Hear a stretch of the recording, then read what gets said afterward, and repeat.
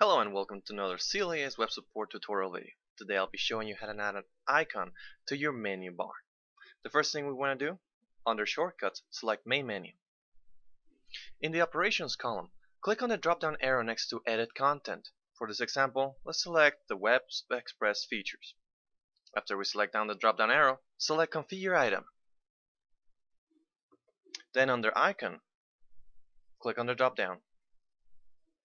For this example, let's just select the inbox. Scroll down, hit Save. Now that your configuration has been saved, go to Save Configuration. Go back to Site.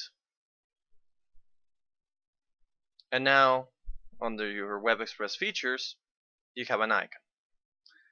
And that is all. Thank you for watching.